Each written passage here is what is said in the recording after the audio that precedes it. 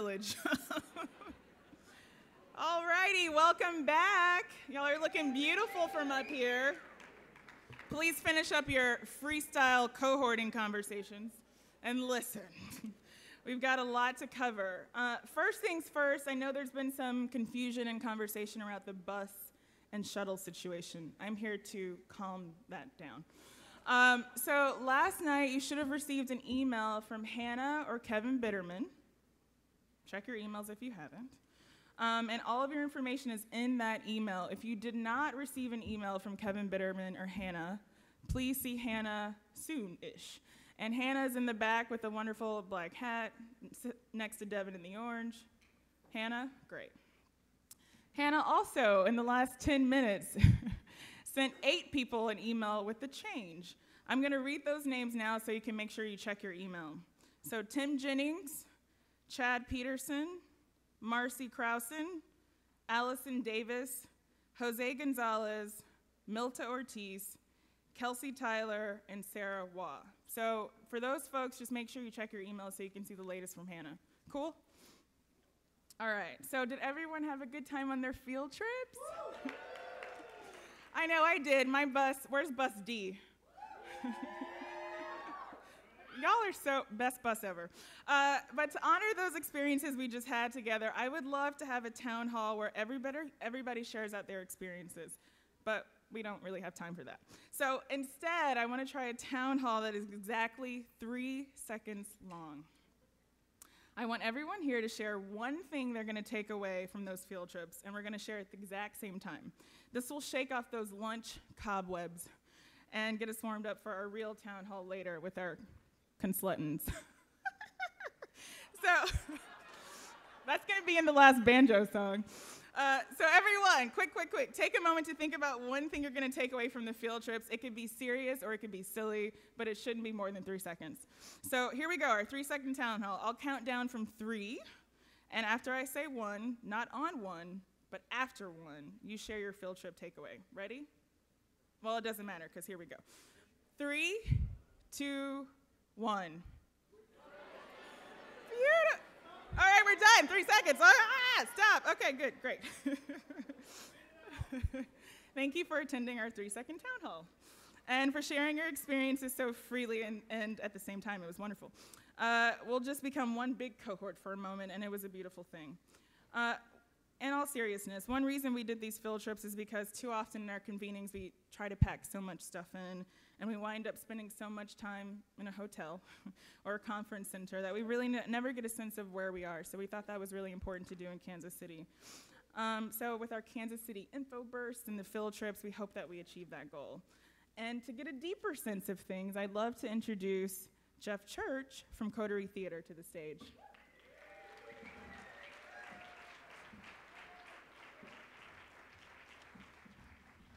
Hi, everybody. Fellow cohorts, I should say, right? I think you're all Kansas City cohorts now. Can I think of you that way?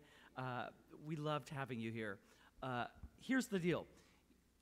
I was just going to talk to you about where are you? You are across the street from Hallmark's headquarters. And Hallmark is the largest employer of artists, commercial artists, I should say, in the United States or perhaps the world, and it happens to be right here across the street. And the building that you're in, besides being in the West End, you're in the Crown Center complex. And the Hallmark owns this complex, and in this complex there are 3 theaters, live theaters. There's the theater that I run with Joette Pelster, the Coterie Theater, which is a multi-generational theater on level 1, and then there's the Music Theater Heritage on level 3, and then there's a theater, a full 400-seat theater that is dark and is looking for its identity because Hallmark used to own it and run a commercial theater, but then the economic downturn happened, and now we have a big empty 400-seat theater. There's an opportunity for somebody out there. Please come and join us. Now, across the link, you get over to Union Station. And in Union Station, you have the City Stage, and that houses Theater for Young America.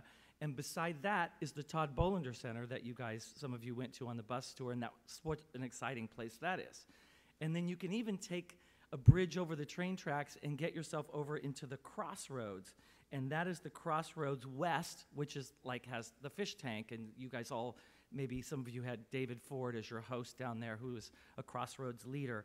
But there's also Crossroads East, which houses the Green Lady Lounge, where some of us were until rather late last night. And then but abutting that is the Living Room Theater. And further downtown, of course, is the Rep second stage in the Power and Light District at the Copacan stage.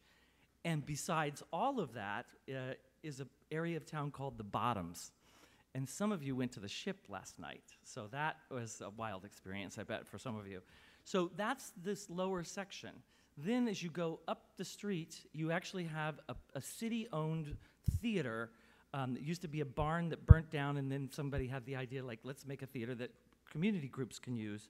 And that houses two professional theaters, Melting Pot and Spinning Tree. And then a little bit further down Main Street, off Main, is Paul Messner's studio, the Metropolitan Ensemble Theater, the Unicorn Theater. And then if you go way out, you get Starlight Theater, which is a big outdoor theater that seats 7,000 people.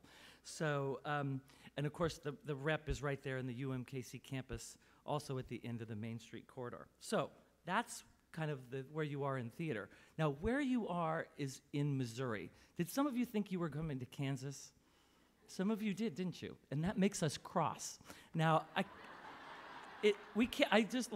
I'm not even from here, Missouri. I've been here 24 years, but I get cross about it. And I think the reason why we get cross is because a lot of the arts the hub is in Missouri, but in Kansas, there's not a lot of arts. There's some arts, but not a lot. And so we get protective, I think. But there is this street that cuts through a large portion of the city, and that street is called State Line. And if I drove you in a car, I could be on Missouri, and you in the same car can be in Kansas if I just drove down the middle of the line, which I do to people all the time, and it freaks them out. So anyway, that's okay, where you are. Now, I just will say one of the challenges that we have, yes, we have a great cost of living, and there's a great art scene here, but we have never really united Kansas and Missouri as a sort of getting the people in Kansas to think about coming to Kansas City, Missouri, fully as their own arts hub. I mean, that's really been a challenge, and it's something we have to solve. And we've tried to do it in different ways, and wish us luck on that, because the city's going south, and they hardly even, sometimes there's people who don't even know of the art scene. We're not even a blip on their radar. So we have our challenges, but we sure have loved having you, and have a great rest of the afternoon. And if you stay tonight, see a play, go to a great restaurant. Love to talk more to you. Thank you.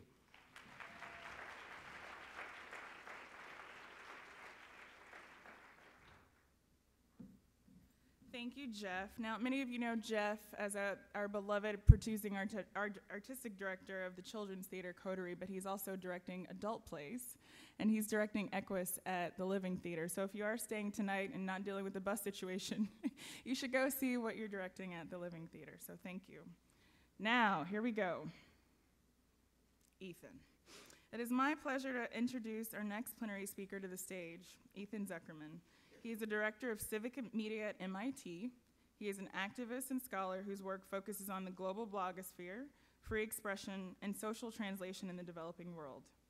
He was a fellow at Harvard University's Berkman Center for Internet and Society, the co-founder of Global Voices, an award-winning international citizen media network, and co-founder of Geek Corps, a nonprofit group that provided technology assistance to governments and companies in the developing world.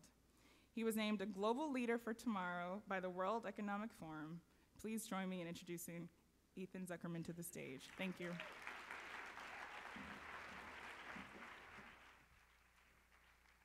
Thank you so much, Dafina. And let me just start by saying you guys are way livelier than the family physicians.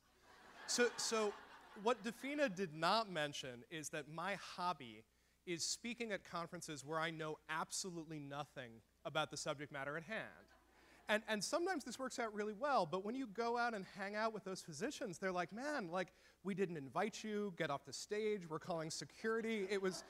It hurt people, it really hurt. But it's the advantage behind this is that it forces you to draw connections between something that you actually know a little bit about, which for me is this question of how people around the world try to make change in their societies and tie it into what you're talking about with audience engagement. And so you look at this and you go, this is great. I don't actually have to say anything about the theater. I don't have to say anything about audience engagement, which is good because I don't know anything about it. I'm going to come and talk about something that I know about.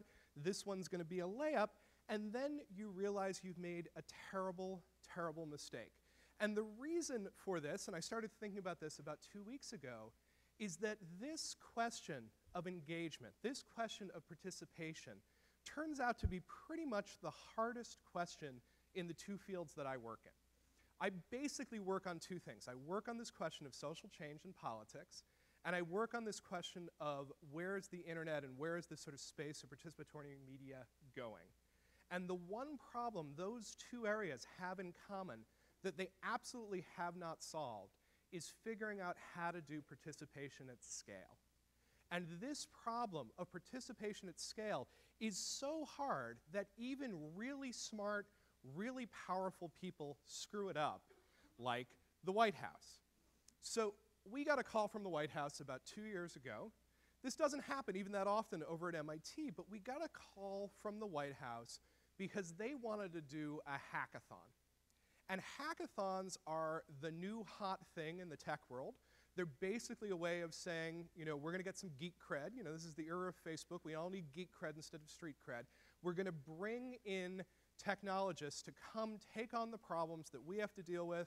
We're going to sit together in a room for a day or two. We're going to get new ideas sort of coming out of this.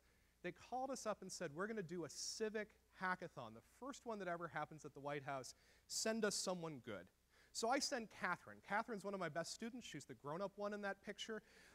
She's amazing. She's a data visualization expert. She now teaches data visualization at Emerson College. She's astounding.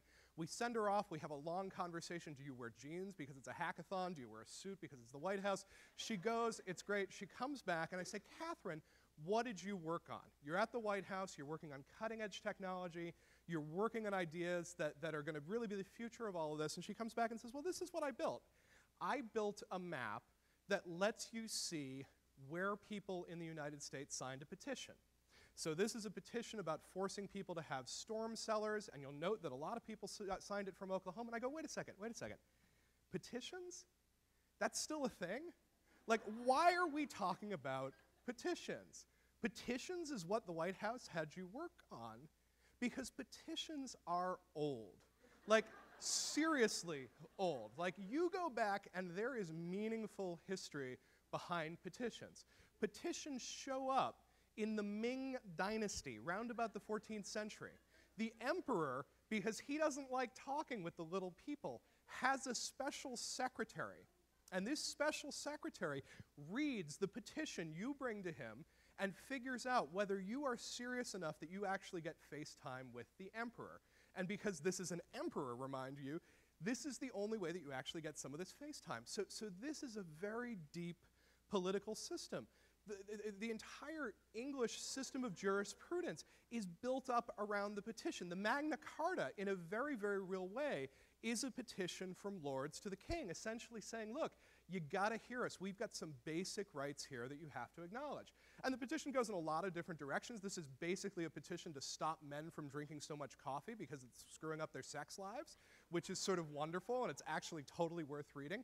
But in seriousness, the 19th century in England, there's a whole rights movement built around trying to ensure that average people, normal people who can't pay their salaries, can serve in Parliament. The Charter movement, which is built around petitions. The US is built on petitions.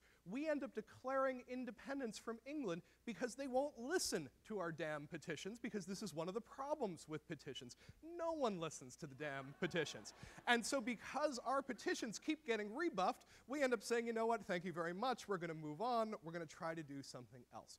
But when the Obama administration decides to announce, you know what, we're going to be open, we're going to be geeky, we're going to be technical, what do? They put up a petition site. We, the people, come along, come petition us, help us figure out what you need as the populace of the United States. Here's the thing. Petitions are not a great solution. They weren't a great solution in the 14th century. They're not a great solution now. But the petition demands a certain amount of respect. And the reason it demands a certain amount of respect is that it's a bad but tolerable solution to a really, really hard problem. And the really, really hard problem is this. We've got 300 million people. They've all got opinions. They've all got things they want to do. They have things that they care about. They have things that they want to change out in the world. People want to speak. They want to be heard. And they want what they have to say to matter. And that's what the petition tries to do. The petition tries to create a way for us to speak. It tries to create a way that we can be heard.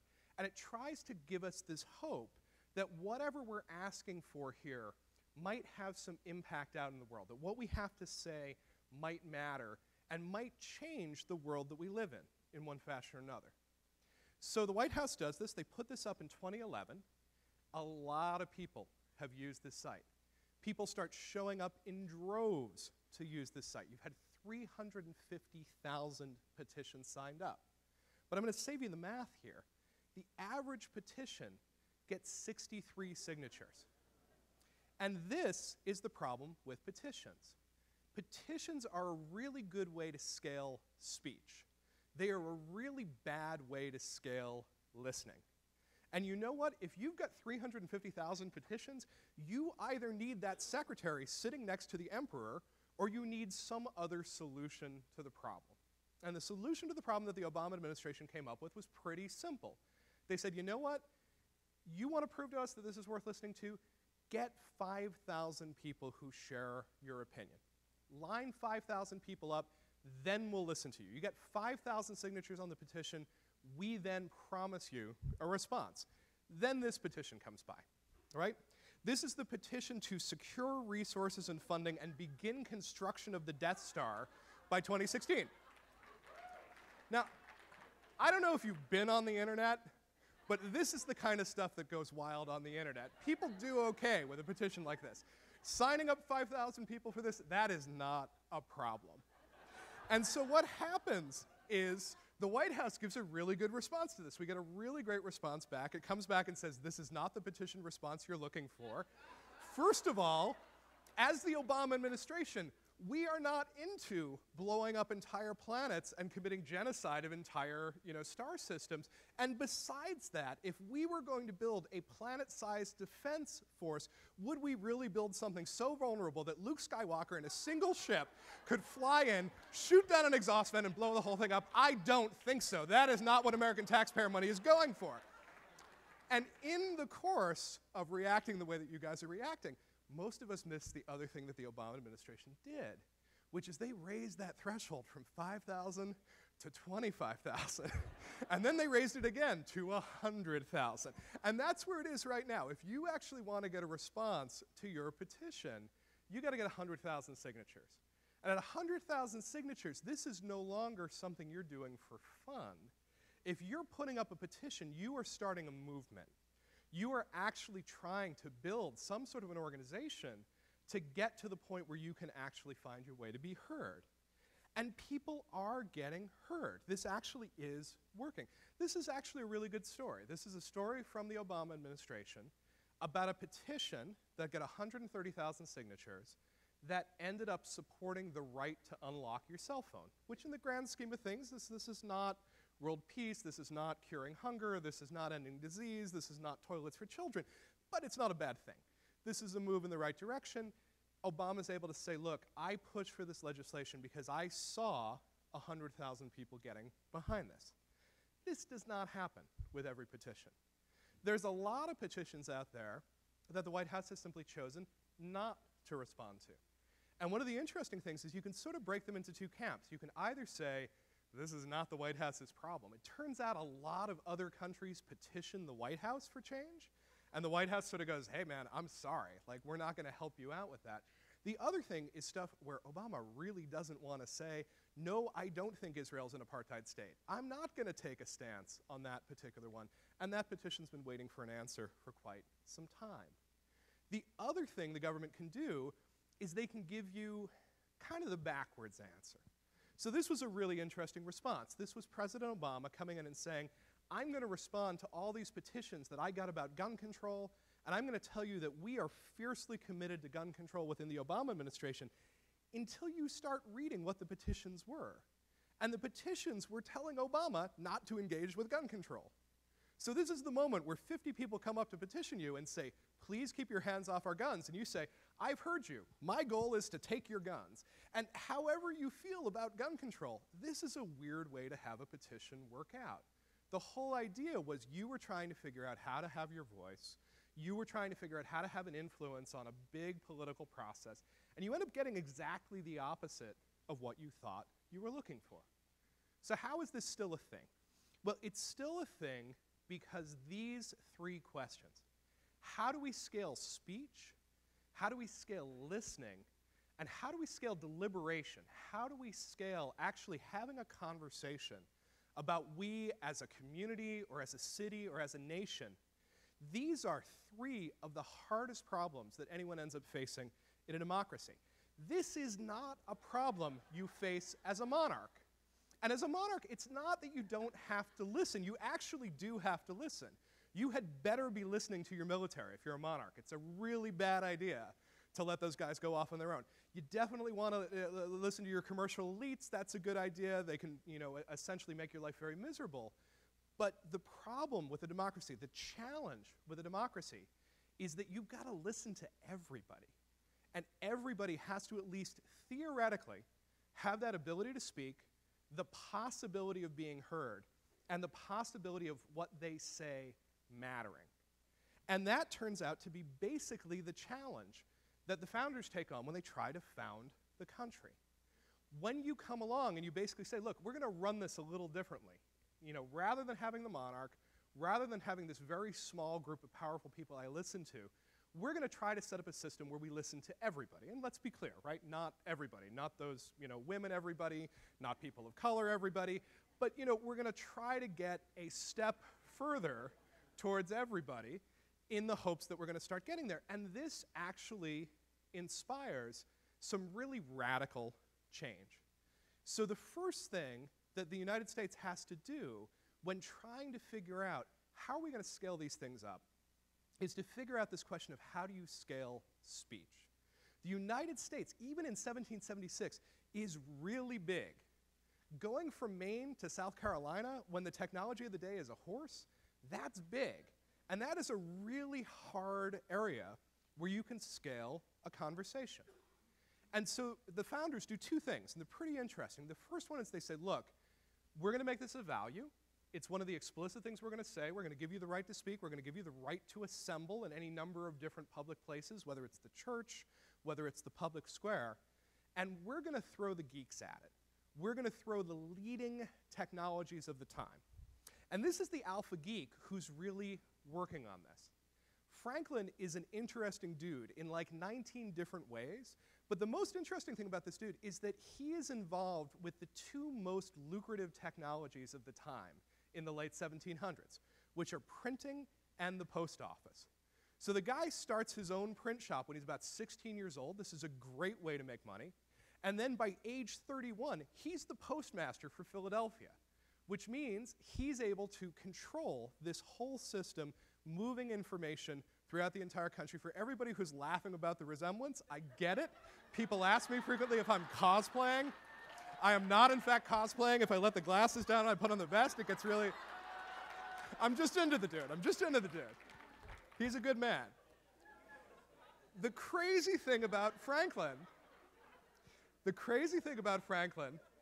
is not only is he trying to figure out how to scale up the Post, right? And the Post is this great way to have people all throughout this nation have a conversation with one another one-on-one. He's also trying to scale up something even crazier. He is using the post office to try to connect everyone into a single public sphere. So here's how this works. There are an amazing number of newspapers in early America. There are something like 4 times as many newspapers being published in America in the 1820s than there are in the British Isles. 50% of households have a subscription to a newspaper. Many, many people are subscribing to many newspapers. They are going back and forth everywhere, and they're a little different from how we think about newspapers. They are a little bit of news, a lot of advertising, a lot of collections of letters and opinion pieces, and a lot of collections of other newspapers. There is no copyright law at this point. So you are getting in, well, there's copyright law, but it's different. It's not the crazy thing that we deal with now. If you are a newspaper editor, you are getting in anywhere from 50 to 200 newspapers every week into your newsroom. And you are functionally cutting and pasting them together and sending them out to your own subscribers. And what Franklin does is he does 2 things. One, he makes newspapers cheaper than letters. So the little folded paper letter, hey mom, I'm doing fine, glad I went to Philadelphia, Boston was a dump, that's, $1. Whereas sending her the Philadelphia newspaper is 25 cents. And in fact, this is such a heavy subsidy that people start writing letters by buying a newspaper, making pinpricks under the words so that you can read the newspaper by holding it up to the light and saying, oh, that's what he's trying to say to me.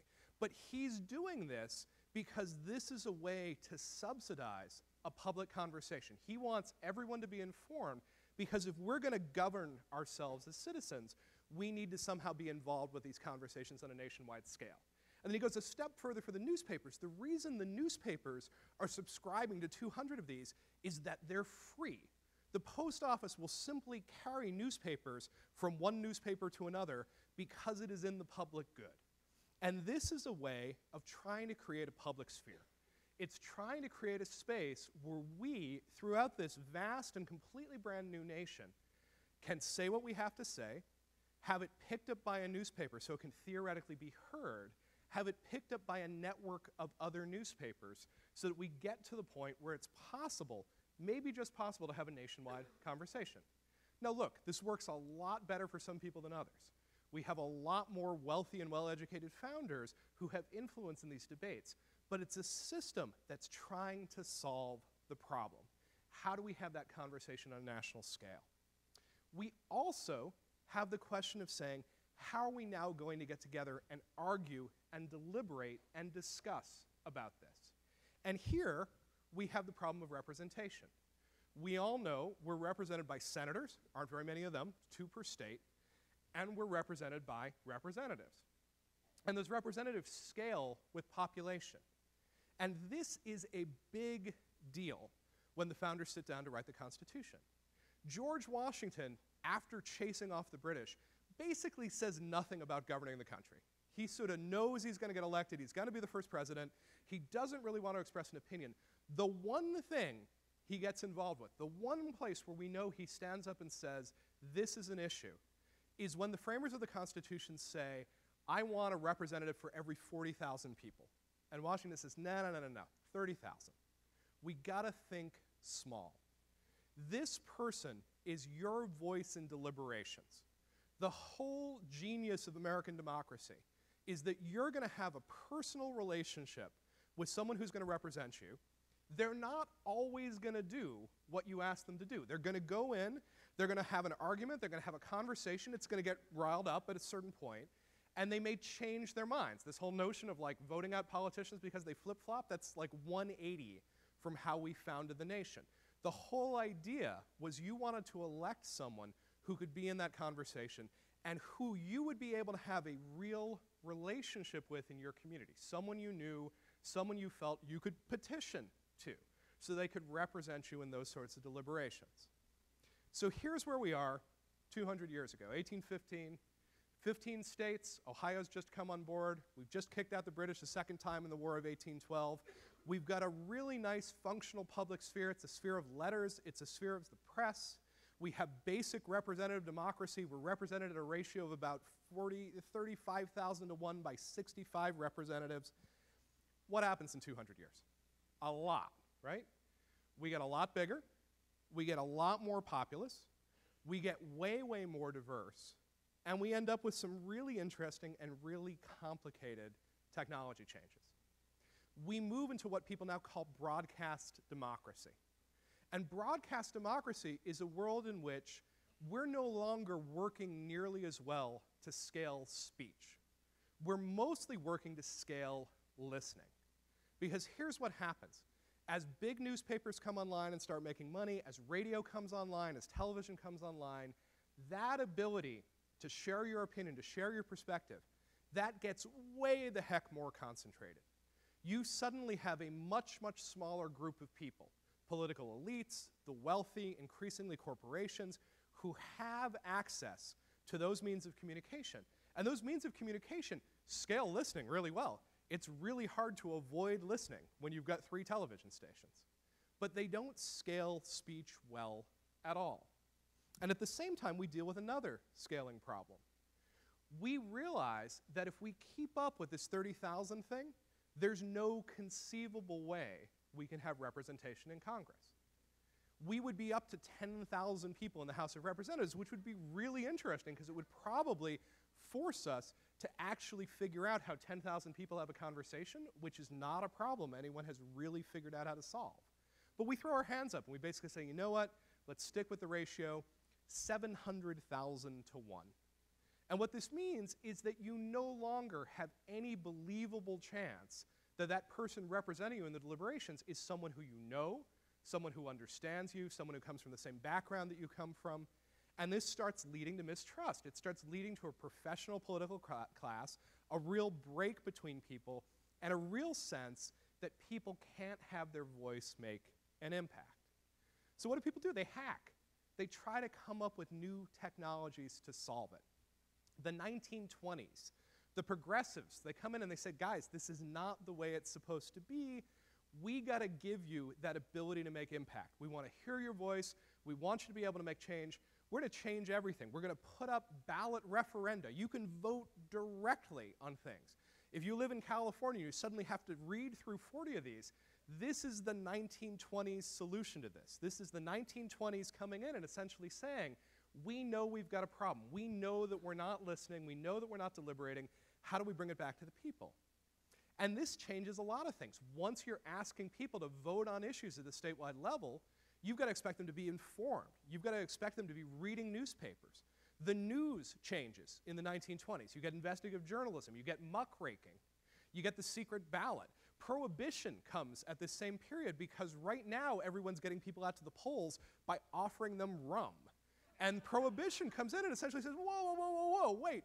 Citizenship is a serious thing. We should not be getting drunk while we're doing it. Let's shut down the bars. What happens with all of this? We'd like you to stop drinking, read newspapers, and vote on ballot questions.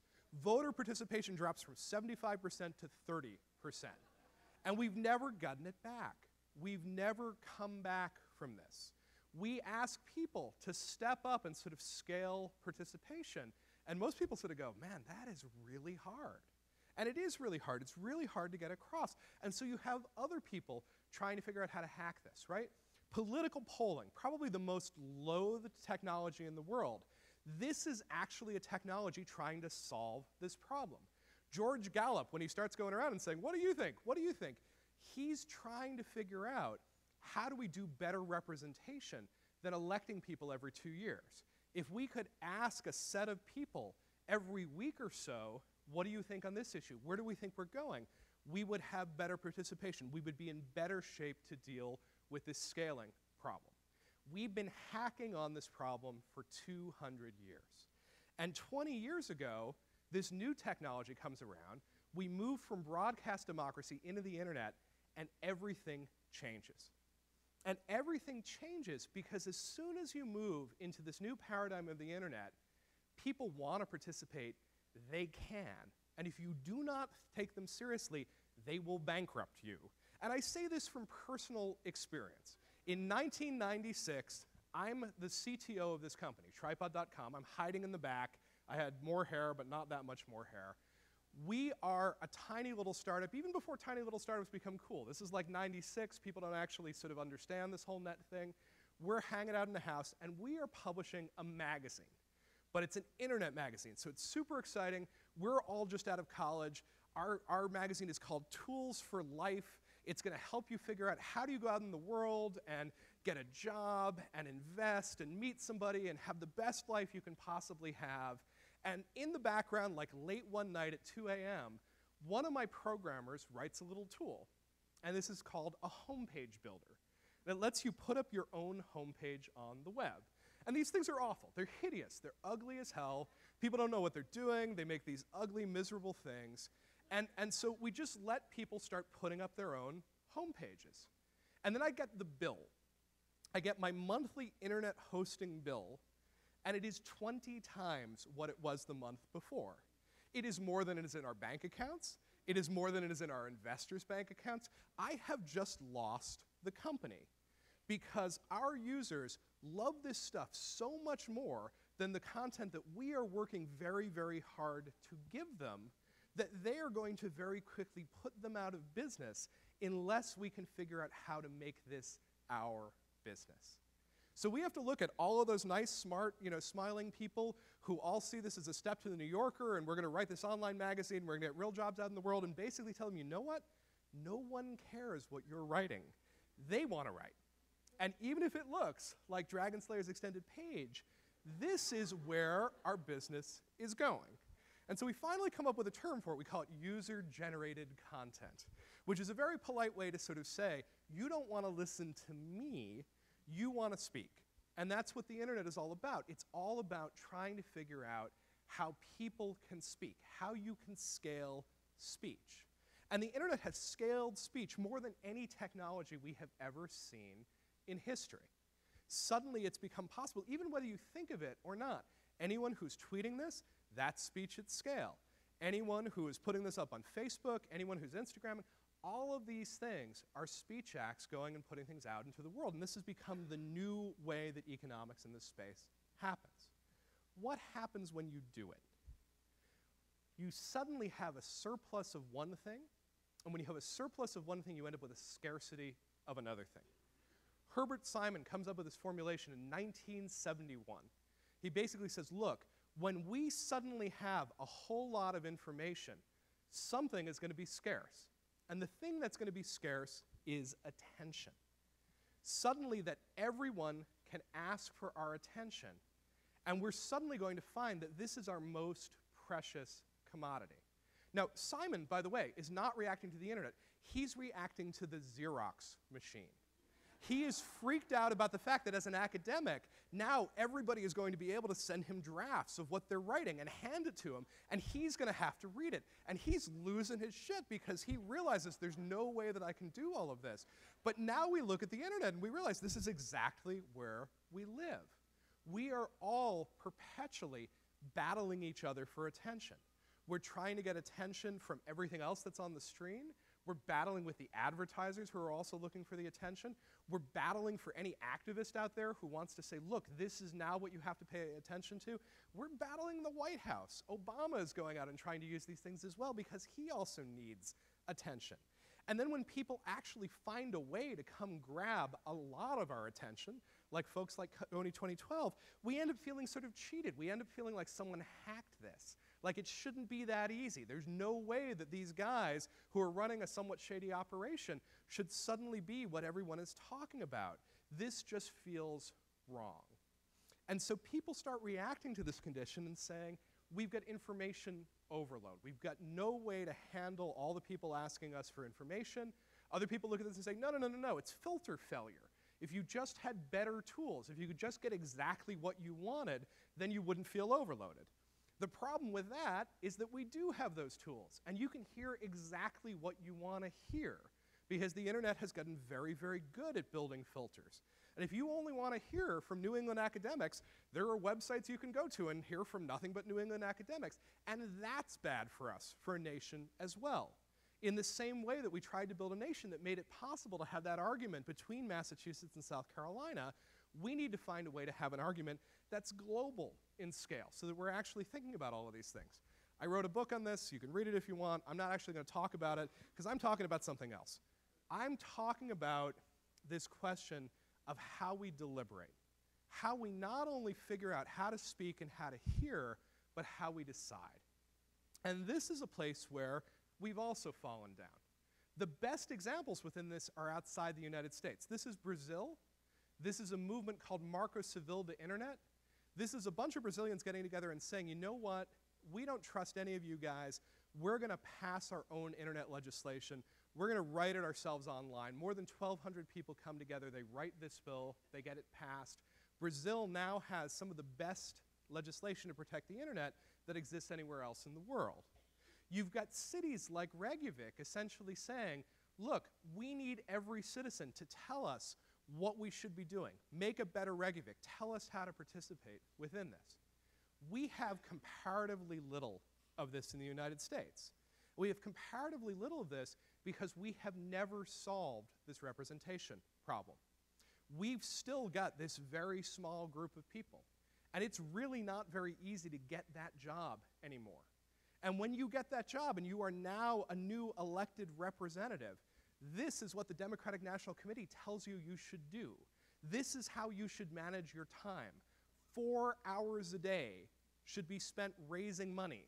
That's what call time means. That means working for your reelection from the day you got into office, half of your office hours. You might spend 2 hours doing what we think of as congressional work, actually being out there and on the floor, and you might have a chance to talk to some of your constituents for an hour or two a day. We have hit a system that does not scale. And people try to fix it by trying to figure out, can we influence these big guys, the big presidential candidates? Dean is up there not just because I love the screen, but Dean actually tried to do something very different. He said, look, I'm going to ask people who support me to help write my platform.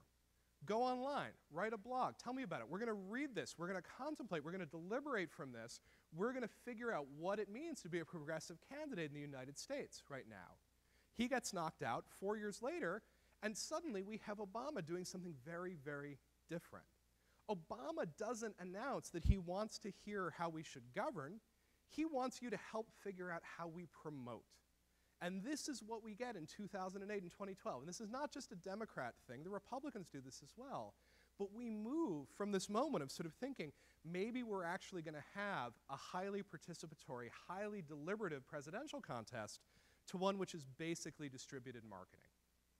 What we have been facing in the United States since the late 1950s is a long-scale decline in trust. This is a graph of what happens when George Gallup goes out and asks people, do you have a lot or some faith in government? And under Eisenhower, you'll see it's round about 70%, goes down under that Nixon guy, goes down again under Carter, comes back a little bit under Reagan. We get it back up again after we invade Iraq. That's always a good thing. Invade a country, that brings the confidence up. It's been down in the teens for a very, very long time. And it's not just the government, it's any big institution. People feel like in a world where there's so many different tools that we can use to speak, if they don't get heard, they stop trusting those systems. If they can speak but they cannot influence and affect those systems, what goes away is trust.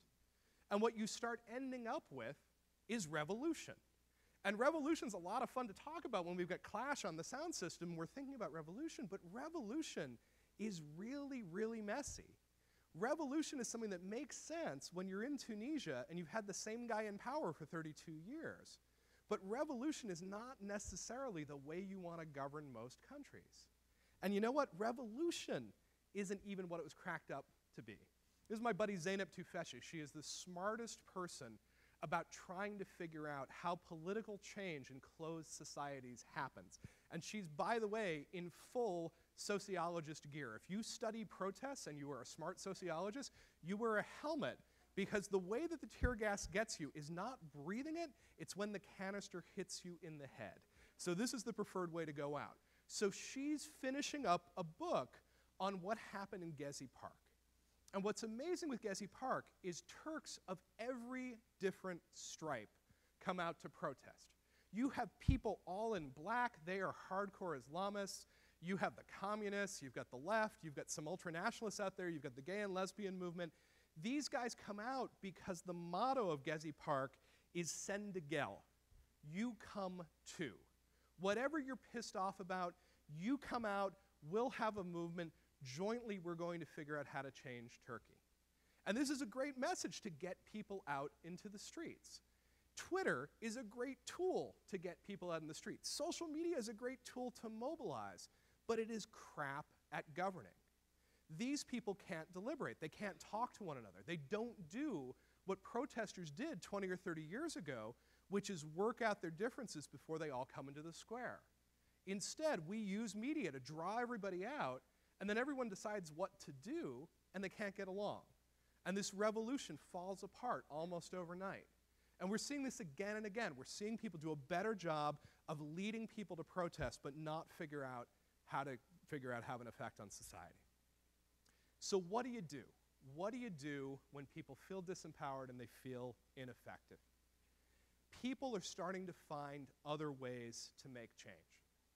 My friends who are pissed off about the NSA reading their email, they're not trying to pass laws about surveillance because they don't think it's going to happen, and they're probably right. But what they're doing is trying to write code to make it really, really hard for anybody to read their email. And over time, they may be able to pull it off. People who are really frustrated about climate change are trying to figure out how do you fix this in the market. And whether it's the Tesla or the Prius, these are people trying to go out and essentially say, can I find a way to deal with the fact that we cannot get this government to do something meaningful about climate change? Can I make change out there in the market?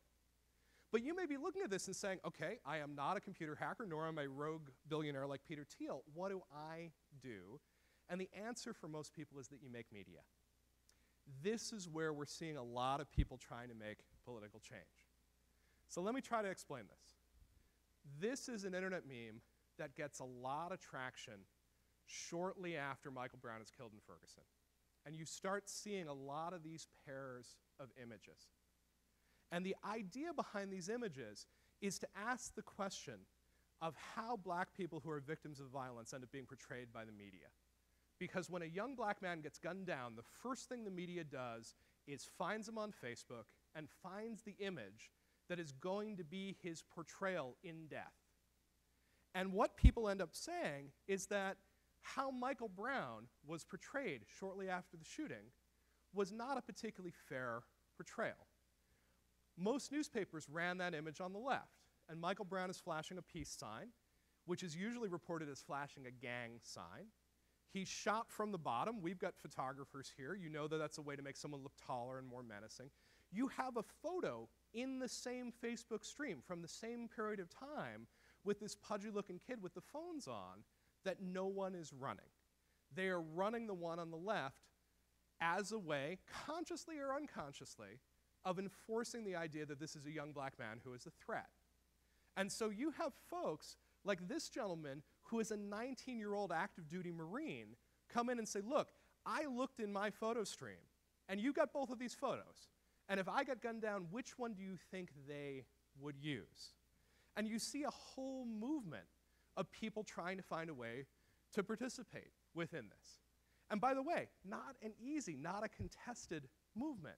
You end up with a lot of white kids coming in and saying, yeah, I look pretty bad too on my Facebook. And people going, whoa, whoa, whoa, whoa, whoa. This is not what this conversation is about. Now, is this activism? Is this slacktivism, as my friend Evgeny Morozov likes to talk about? Yeah, it's easy for people to do. This is what people do. We make media and we put it out in the world. But this can matter. This ends up in the New York Times. They end up talking about it. There is not an editor in the country who doesn't have a conversation about this in their newsroom to try to figure out this question of, are we inadvertently reinforcing some of the norms that lie behind what happened to Michael Brown? There are ways to make change through making media and through making digital media. The Human Rights Campaign did this. When Human Rights Campaign decided that they wanted to rally energy for the equal marriage campaign, they invited people not only to change the Facebook icon to the pink equal sign, but to remix it and to have fun with it and to play with it. And in aggregate, this starts having an interesting effect. You go on Facebook shortly before the marriage equality decision, you may not have a sense for which of your family and friends support marriage equality, and you may be surprised. You may find that there's a seismic shift going on in the United States, which a lot of people were surprised by, where over the course of about 20 years, we've built a majority in support of equal marriage, which most people didn't know. You can even use petitions. And this is a petition that has a lot to do with why George Zimmerman ultimately gets arrested, because this becomes the rallying point where people can participate and say, I am pissed off about this. I want something that I can do that is more constructive than being angry. I want to raise my voice, and I want to find a way to make it happen. We have to give people these channels. We have to give people ways to do this, because when we don't, really bad things happen. In Boston, after the marathon bombings, City of Boston comes together, and comes together fast. Within 6 hours, the Red Cross of Boston makes the following announcement. Thank you very much. We have more blood than we can handle for the next 2 months. Please stop donating. Second, we have more money than we can handle for the next year. Please stop donating. Now, I know that almost all of us are fundraisers here. I cannot imagine a situation in which an NGO says, please stop donating. Red Cross says, please stop donating. People want to participate. They want to do something. And so a lot of these people hanging out on the website Reddit say, look, maybe we can help the cops. Let's look at some of the images. Let's see if we can figure out what comes out there. And they come up with a theory who's really done the Boston bombing. They identify this kid, Sunil Tripani. Sunil has disappeared from Brown University a couple of months before.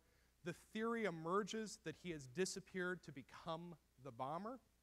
People start calling his family and showing up on their doorstep. They have a Facebook page asking where their missing child is.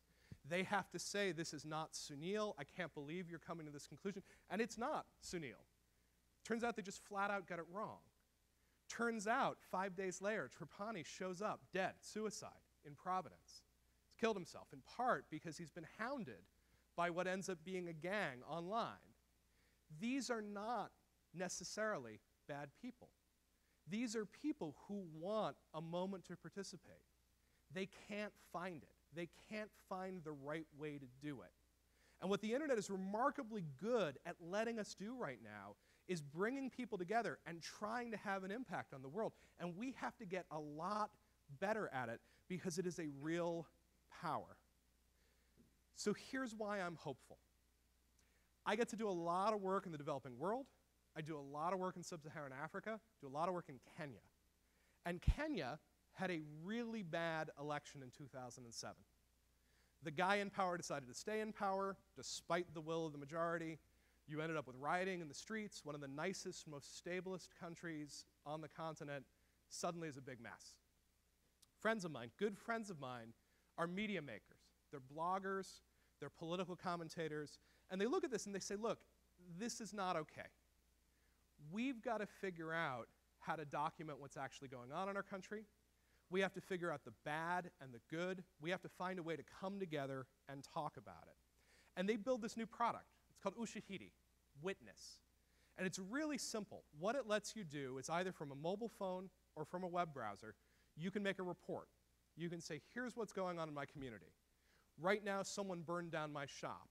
Or, right now, someone from a different ethnic group brought a family that was under threat into their house.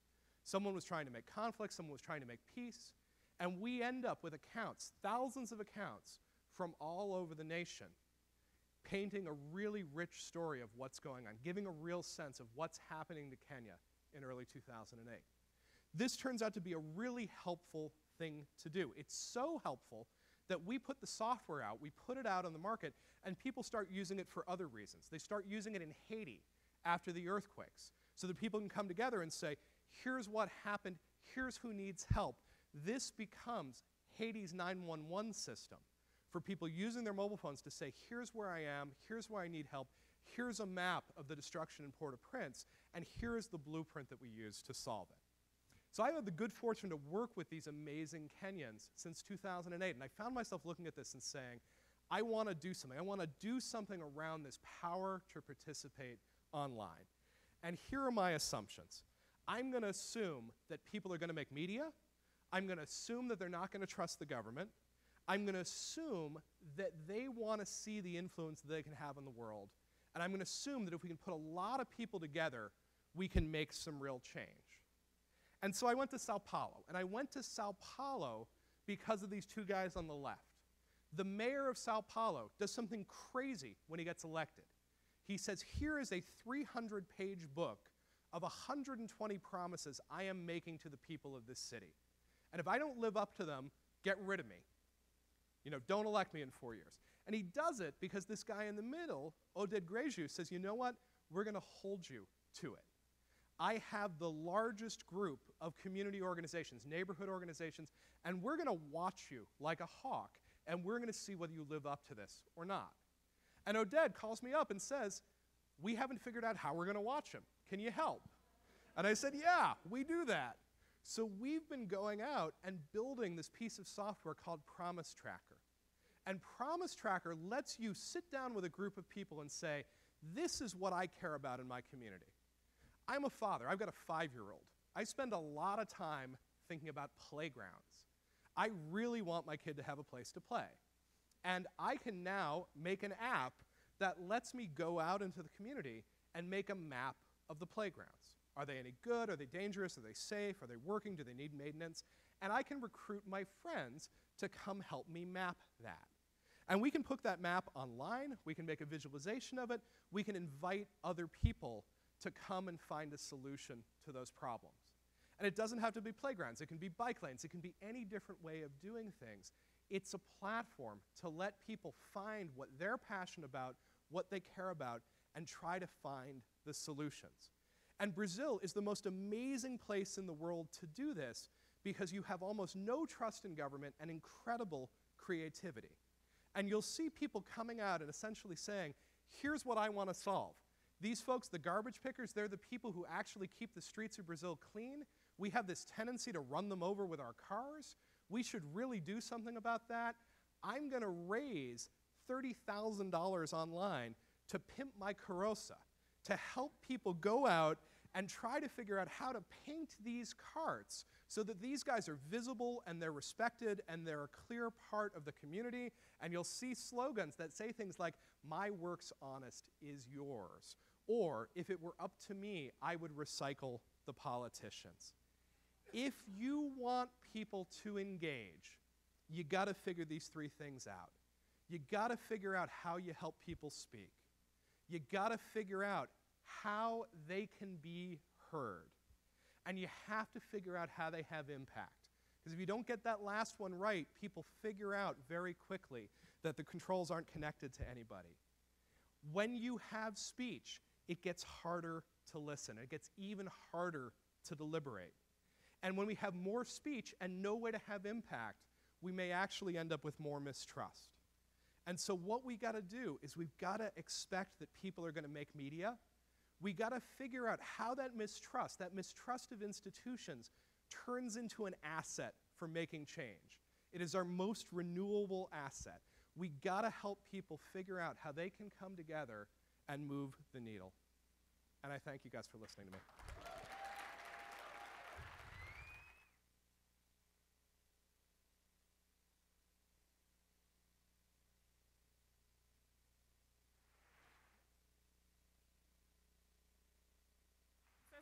Hello. So we want to make some space if there are a couple of urgent questions that you want to ask Ethan while he's here. So if there's some questions, there's a couple of mics in the house. I got an urgent question. Can someone throw me a bottle of water? Water. That is awesome. Thank you. Thank you. Questions? You've got mics. You can speak. We will hear you. It is scalable. You gotta make time for listening. But if we're going to do it, you have to stand up and do it. because otherwise we're going to go on because there's other wonderful things on the program. All right, here we go. Participation. Hands up for participation. I'm going to be really specific, and I totally think you can help me. Jason Rezaian, journalist in Iran, in jail, longest American journalist held. I decided to make a campaign, a poster campaign, where people would make a burrito that he loved that I made and have dinners all through the country. We have around 200 people that have already done it, but it's Muhammad Ali, the national press, all talked about him, but it's been silent. Yeah. Silent. Yeah. He's been there for 200 and almost 60 days, and no one in America knows that he's there. And I don't know, I'm like doing that thing of, what did I do wrong? How did I fuck up on Twitter? Instead of like, I'm not Kim Kardashian and breaking Twitter, I'm breaking it the wrong way. And so it's like, I don't know if everyone feels this way, but sometimes there's campaigns or things you feel that good about that fail. Yeah. And what do you... So first of all, I don't think you failed. Like, I think you've got a lot of people behind it. The question on any of these campaigns is what's the theory of change behind it, right? So who has the power to help get your friend released? And what's really, really hard when you've got friends in prison, and we're dealing with 3 of our colleagues in Ethiopia in prison right now, is that you don't have a lot of influence on the people who are actually making those decisions. So you're going really indirectly, but you're probably affecting 20 or 30 people, and they're people within the State Department. And so you need an inside and outside strategy. You need a way to be talking to them on the inside, and then you need a way to show the pressure on the outside. When you've got someone who's in prison, you start using anniversaries. You start looking for different creative ways to do it. You try to keep the pressure up. But that visibility, that isn't the real theory of change. The theory of change is, who are you talking about inside? Where can they make the pressure? How do they sort of push on it? And how do you use that sort of externality to put the pressure internally within it? But you're right in the broader sense, which is we fail a lot. And trying to figure out how to mobilize is a great unsolved problem. And one of the things to do on this is we got to keep iterating. We got to keep trying. One of the things that we know that works is novelty. You know, so organizing dinners is a very different way of doing this. You might want to take a look at Conflict Kitchen in Pittsburgh, which has been running around this wonderful model of essentially saying, can we start understanding places better by trying to figure out how to understand their food? You might be wanting to reach out to journalists in Iran or in the Iranian diaspora, people who are out talking about the situation in the country. Why is this so threatening? Why is this happening? What's that person going through? You know, keep turning the crank and keep looking for the inside and the outside on it. Cool, thank you.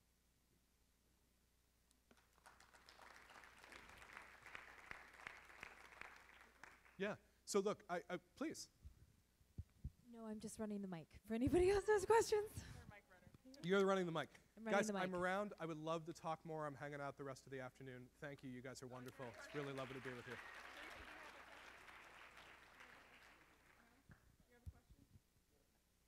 Who's going first? Me? Okay, me. Hi. Great. I loved your speech. I loved the images that you chose. I just wanted to ask you if you could tell me, what is a good request for speech? So you're giving people a way to be heard. Like, if you can help me think of, I'm actually thinking, I'm a member of a group called the Kilroys that is advocating for production of plays by women, and we're gearing up towards the second year of a big project that we did called The List, which is a list of fantastic new plays by women that we're trying to get theaters to produce. And so we want people to share that list broad and wide and add to it. What is, can you give me an example of a good targeted request for speech that people will do and use and act on in order to get that out there? So, well, I mean, first of all, you're part of the way there, right? So one of the biggest things, again, is we're looking for participation. Yes. We're looking for how to sort of value participation.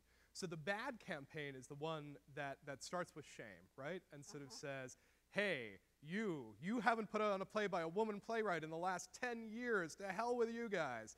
Because, you know, those work, they go fast, but they don't feel good. You end up feeling bad about it at the end of it. You know, the one that's better is to sort of say, who do we want to see on stage? What are great women playwrights? What are great works that we want to see? Help build the list, help us figure out where it goes. And then one of the things to do is to try the affirmative piece of it. Name and fame works really well on that. So reach out to other theaters who are within that, who are doing a great job of putting amazing women's works up there, and call them out for that. You know, hats off to these folks. Here are some amazing works that have come out of that. A friend of mine in Kenya was just telling me that she ended up doing this campaign where she tried to evaluate the best parliamentarian in the country and gave that person a bottle of wine. And it was a total of a $20 investment, but it was the single most successful campaign they did. People love to win. They love to be awarded. And so if you can find some way to do the affirmative as well as the negative, let people identify who are the people in their communities who are doing really well in this, have that build into the list, name and fame as well as name and shame on that. That's fantastic. Thank you. Anybody else? I'm really not trying to sneak off stage. I'm just cognizant of the fact that I've taken way more time than you expected. Okay. I'm curious. You know, it's been, I think, since, I guess the iPhone came out in 2007, and there's like 1 million apps that exist or more. And I've heard that in the last 2 years, more content has been generated than in our entire history. All of these things have a developmental phase that certain people know about. You know, there's something happening in the workshops, there's research taking place. What do you know about what's coming next? I mean, how long are we going to be in this period in the history of humankind? So, and when are we moving to something else? And what is it? Well, I mean, I can tell you what's coming next, and I can tell you that it scares the pants off of me, which is the thing about this social media world that we're in right now is that it's public, right? You know, you guys have reactions, maybe they're positive, maybe they're negative, they're on Twitter, I'm gonna search for my handle and I'm gonna find out how I did. That's going away. What's happening on the cutting edge of all of this is ephemeral media, highly private media, media within very tight, very closed groups. We see some of this and we look at things like Yik Yak and we sort of go, yeah, it's just the kids. That isn't the scary stuff, not the anonymous stuff. The scary stuff is the stuff you never see. And some of it's happening for really good reasons. My activist friends, they are on secret lists. You're not going to see them. But that's where a lot of political discourse is going.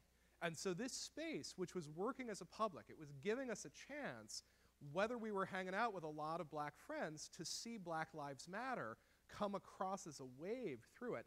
That's going away, because that's going into those little micro communities and those micro publics. And this is a moment where those of us who work on shaping technology, we actually have a civic responsibility to sort of come out and say, I know this is what people want, I know this is what sells, and it's really bad for us, and I don't want to see it happen. But that's where I fear we're going, and that's what a lot of us are trying to figure out, how to make sure that with all these problems of participation, we don't lose the possibility of this being one of the most interesting public spheres we've ever had. And on that note,